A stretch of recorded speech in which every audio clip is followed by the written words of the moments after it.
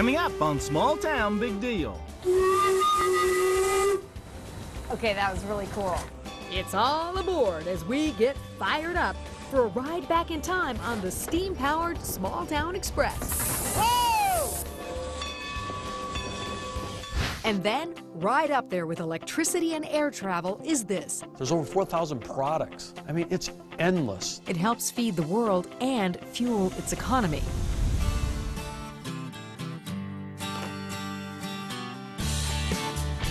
Welcome to Small Town Big Deal. We've traveled across the country and firmly believe that the people in small towns are the hands that keep America strong. So join us, Rodney Miller, And Jan Carl, as we show you the great things these people do on Small Town Big Deal. Welcome to Small Town Big Deal. I'm Rodney Miller. And I'm Jan Carl. And today we got a little riddle for you. That's right. So what weighs 160 tons Consumes almost 10,000 gallons of water a day. and is 110 years old but still going strong? Give up?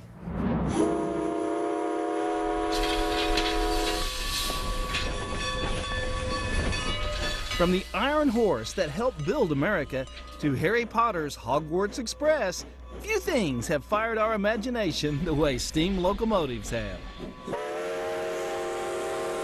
And today, with precious few remaining, nowhere can their power and beauty be experienced more than on the Strasburg Railroad, which begins just east of the village of Strasburg in Lancaster County, Pennsylvania.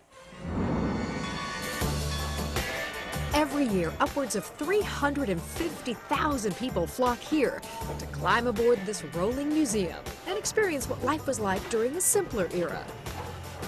So Steve, tell me what it's like to people when they first experience this train ride. Well, I think people come here and they have maybe different expectations, but there's a great experience for most people just to be able to kind of step back in time and enjoy a beautiful countryside that still remains today much the way it was, a century or more ago. Steve Barraw is Strasburg's station master, and he's got the pipes to prove it. All aboard? He's got that really That's powerful good. voice. Okay, you do it. Oh, I can't do it like that. Oh, come on. All aboard? See, Okay. it doesn't sound like him. He's like You need the hat, forceful. and you need the mustache. Yeah, I do. You really look it, too. I mean, you look the part, too. The railroad operates 5 coal-fired steam locomotives and 19 fully restored antique wooden passenger cars. Open daily, mid-March through October, visitors enjoy a 45-minute ride through the Amish countryside aboard open-air, coach, dining, or luxury cars. One of Strasburg's most popular trains is a full-scale working replica of Thomas the Tank Engine. What is the reaction of children when they see Thomas? Kids go crazy. Strasburg's Thomas came to life in 1998, and that's thanks to the railroad's team of restoration experts led by Chief Mechanical Officer Rick Musser. And all they gave us was a matchbox model. No drawings, no pictures. They gave us a little matchbox So like, model. here you go, make this. Make this. Oh, no. Make it full scale. It has a face on it. The face, it talks. The eyes move. The mouth moves. It's a very, very popular thing. This time we had all the wheels out of this. All the rods had to come off first. You know, the average age of Strasburg's steam engines is well over 100 years. So Rick and his crew have their hands full. Is it hard to find parts for these anymore? Yes. If you want to run these things, you have to make them yourself. You just can't call up your local steam locomotive dealer and ask for some parts. You can't go on Amazon. Did you see the size of the tools in this place? You gotta be a man to work here. Don't be so sure, Rodney. Meet Andrea Biesecker, who was hired by Strasburg right out of college as a machinist. Oh, I love my job. And I get all geeked out and goofy about it because I absolutely love my job. But Andrea's passion for old machines didn't stop there. And then once I got the job as a machinist, they were like, if you want, we can teach you how to be an engineer. And I'm like, yeah? Are you Wait, kidding? let me think about it. Yes. Yeah. And with that, Andrea went on to become the first female engineer in the 183-year history of the Strasburg Railroad. Okay, so in the dictionary, next to girl power, there's a picture of Andrea. What's the reaction when people come and a woman is the engineer? Well, I get it all the time. They point and say, it's a girl. I was like, yeah, and I just wait. What do you love when you are driving? Actually, it's an extreme rush and it's a lot of fun, but it's really nerve-wracking all at the same time because here I am in charge of 600 people. Yeah. And this multi-million-dollar train. Wow, this is a big responsibility. But at the same time, I'm all like excited because how cool is this? You know, pull the throttle, blowing the whistle, waving at everybody. It's a girl. And It was a freezing cold afternoon, but Rodney and I weren't ready to leave this piece of history just yet.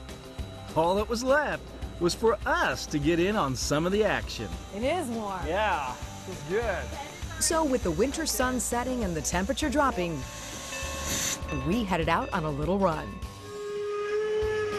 And in no time flat, we were highballing down the line with a full head of steam. So somebody has to shovel 1,000 pounds of coal in there. Same guy does it all day long. As it turned out, that somebody shoveling all the coal was Rodney. You're gonna hit the pedal with your left foot and throw it in there.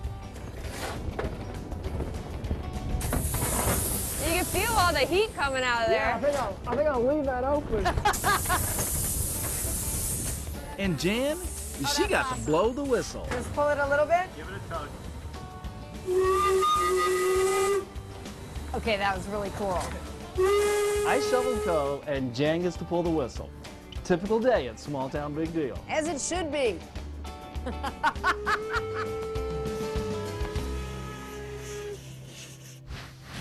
Coming up, There's over 4,000 products. I mean, it's endless. It helps feed the world and fuel its economy.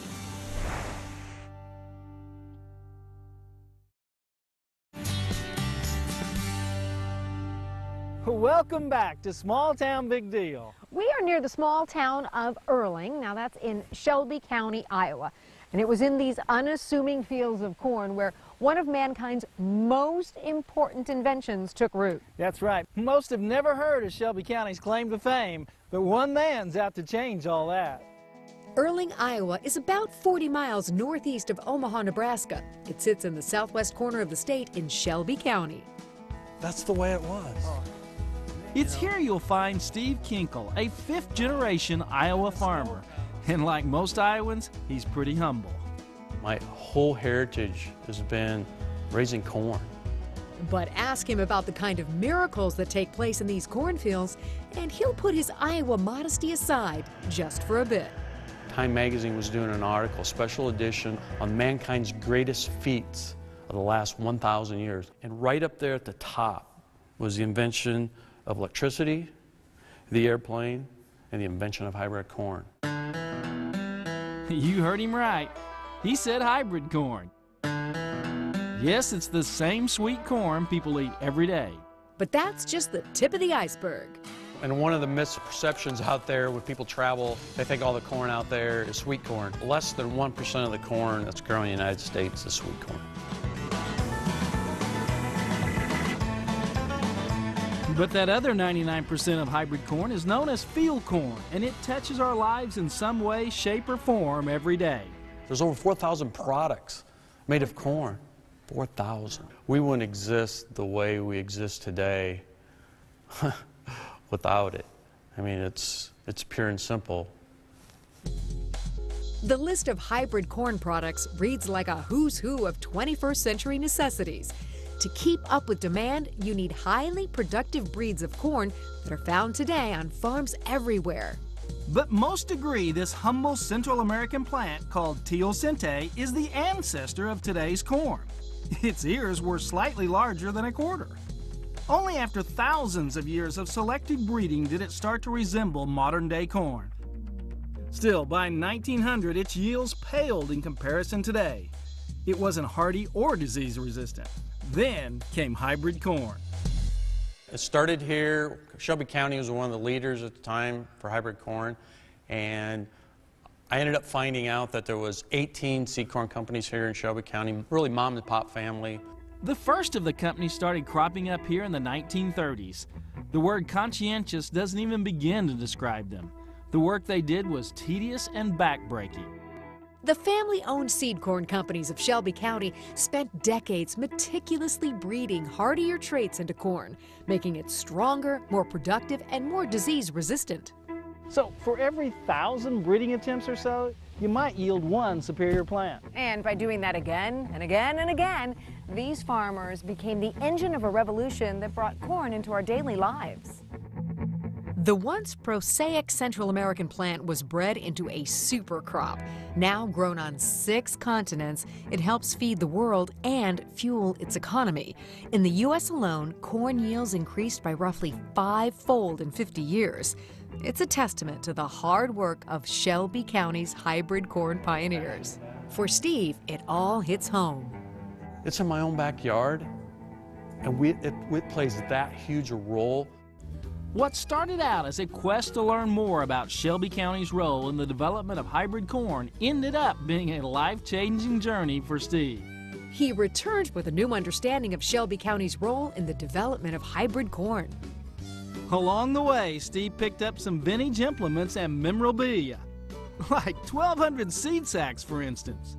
I just started putting a few things on the wall, and then I went up in the rafters with the signs and then made a loft to start storing things and kind of add a little decor to the building. It just grew. Sort of germinated. Before he knew it, the machinery shed out back had evolved into Erling, Iowa's own Hybrid Corn Pioneers Museum. It pays homage to the hard work of the hybrid corn breeders of Shelby County and their predecessors. But these people, there was a lot more engineering and ingenuity than we ever gave them credit for. Today's equipment requires a lot of knowledge and expertise to operate. But after seeing how they raised corn a few hundred years ago, man, we got it easy. Corn-related implements and artifacts of all shapes and sizes line the walls and cover the floors of Steve's museum. Some are centuries old, but each had a role in making our world a very different place. Yeah, this is one of the most unique pieces of equipment in my museum. It has 3 runners on it. Here, here, and right down there. If you're going to plant north and south, you're going to start dragging this out. You drug it with a couple horses. Then you had to parallel it and go east and west. Look like a checkerboard square out in your field. Then the next day, you're going to go out and you're going to take, it's called a drop planter. When they get to the cross section, they drop the seed. They go 44 inches, drop the seed. Go 44 inches, drop the seed. And I have so many of my farmer friends didn't even realize this is how it all started. Space here is at a premium, so Steve has decided that he'll donate his collection so it can be moved to a larger space in the future. It's a decision that compels him to reflect on his own past. Now you get kind of emotional about it. Why? I did a lot of this restoration. My wife was battling cancer, and I lost her a year ago. Steve asked visitors for a free will donation, of which the proceeds go to ovarian cancer research. I didn't do this as an investment or to make money. I did it to educate the young farmers of today so they do not forget why they have it so good today and what our ancestors did before us. Up next, Now this is fun. Steve takes us out of the shed and into the fields, No way. where we'll witness magic. Do you know how much land is used to grow corn annually in the U.S.? A, an area the size of the Great Salt Lake. B, an area the size of Los Angeles. C, an area the size of Montana. Your answer's next when we return.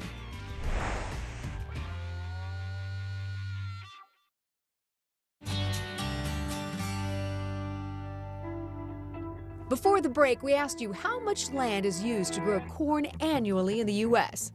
Is it A, an area the size of the Great Salt Lake, B, an area the size of Los Angeles, or C, an area the size of Montana?